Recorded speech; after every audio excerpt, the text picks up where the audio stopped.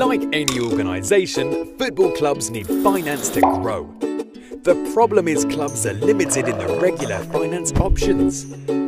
Relying on loans from wealthy individuals can put the club at risk, whereas selling shares on a one share, one vote basis can change the identity of a club forever. So, what are the funding options? At SD Club Development, we believe it starts with a club's community.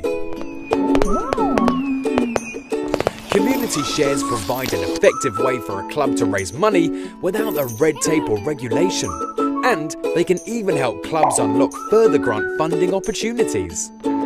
Community shares give people a chance to invest, to buy shares and become part owners of their club, strengthening their connection with it. With investor tax incentives, annual interest payments, and the potential of clubs paying their investors back in the future, there are lots of ways that they make sense. Above all, it allows clubs to realise their ambition in a sustainable way. A win-win? We think so. Working with clubs across the UK, we found there are two ways community shares can help. One, they're a great way of raising money for valuable facilities, such as a clubhouse, a better stand or floodlights.